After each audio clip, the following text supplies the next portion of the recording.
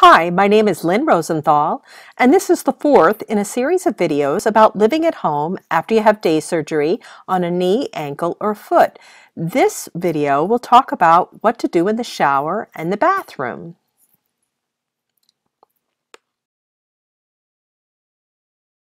Next, we're going to talk about some modifications you can make to your bathroom to help life be easier and less stressful after your day surgery. One of the most important things to remember in general is that you do not want to have any scatter rugs on any of the floor surfaces in your home. So as you can see, it's very common to have a little bath mat in your bathroom. We want to make sure to get rid of that. After surgery, you may feel like when you want to take a shower, you need a little extra help as far as your balance and coordination. And if this sounds like you, we would really recommend that you go ahead and borrow a bathtub bench. And that's what this is right here. And it can be adjusted similar to the way that the walker and the crutches are adjusted to fit properly into your tub. You want the seat back to be facing here. And another great thing to do with the shower or tub bench is to go ahead and buy yourself a handheld shower, which we don't have. We just have a regular shower head. But if you get yourself a handheld shower head, it's going to make life much easier for you if you do feel like you need to use this shower bench. And then there's a few other things that I think make using the shower bench particularly handy. One is that you want to make slits in your shower curtain.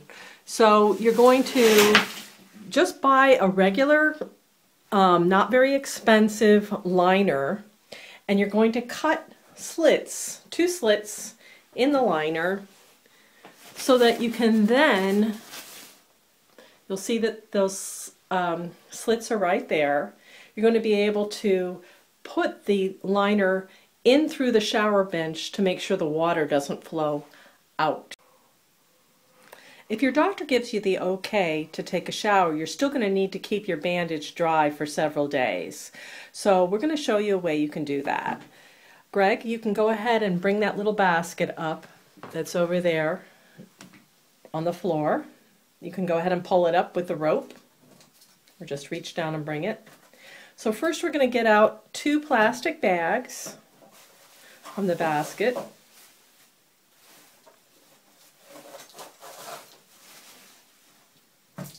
And we're going to cut the ends out of the basket, the plastic bags. We used 4-gallon bags. You might have to use a 13-gallon bag if you find that your bandage is too big. But for this illustrations, we've used 4-gallon bags. You're going to put 1 gallon, one of the bags over your bandage.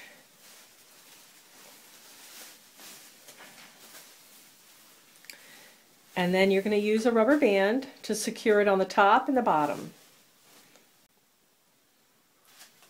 So next you're going to wrap a hand towel around the top part of the package, and you're going to secure that. We're using some blue painter's tape just to kind of secure that in place.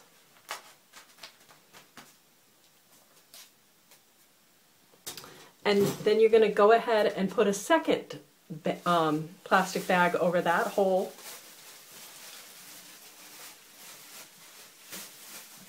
package. And then we're going to take that painter's tape again, and we're going to secure that around just to tape it to your skin, just partially tape it to your skin, because you want to have a really good seal there around so that no water can get in. And then go ahead and just wrap it right around so that there's a really good seal there. And this may seem like a lot to go through, but you really will feel a lot better if you can take a shower. It can make you feel like a whole new person just to get cleaned up. All right, so now we're going to show you how to get onto the tub bench. So you have your crutches. You're going to put the crutches to one side and carefully bend down, get on your tub bench, put the crutches away.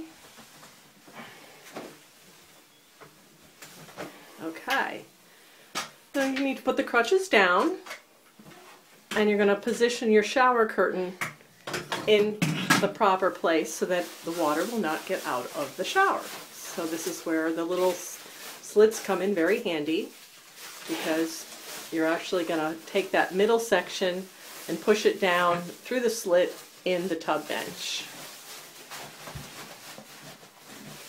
And these kind of shower curtains can actually be purchased if you were going to need to do this long term. It might make sense to purchase it, but this is just a $1 shower liner. Okay, so we're all set there. And then once you're in the shower, there are going to be a few things that you can do to make life easier and safer. One is your soap. You can put your soap inside of a nylon stocking and tie it to the side of the bench so that that way, if it were to fall, you wouldn't be trying to reach around and get it. And you can use the soap to get yourself all nice and clean right through the nylon.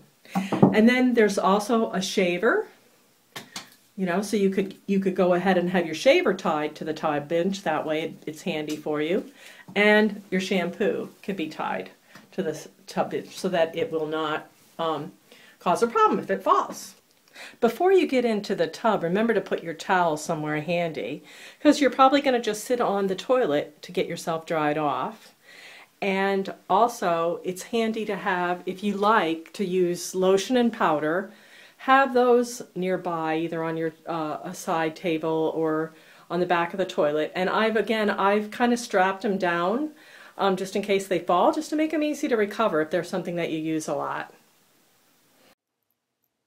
If your doctor does not want you to shower in the first couple days, consider purchasing a shampoo kit as shown here so that your hair can be shampooed by your caregiver. That will also make you feel a whole lot better those first couple days home.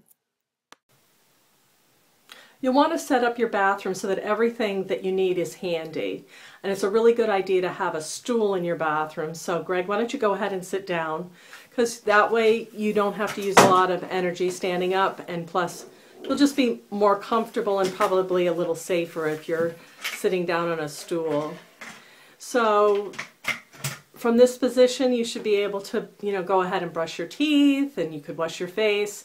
You also want to make sure to stock up on some bandages if they don't give those to you. You'll want to have some kind of soluble fiber perhaps, because lots of times pain meds can cause problems with constipation.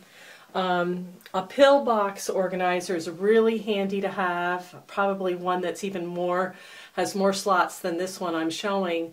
And to get that totally filled with all your prescription meds before you leave for surgery, and to explain that to your caregiver, because again, like I said earlier, the first day or two after you come home, you can be very groggy and foggy, and it's really important for your caregiver to understand what medications you need to be taking. So then just set up, you know, with everything you need right there on the counter so it's handy and you don't have to go searching for it.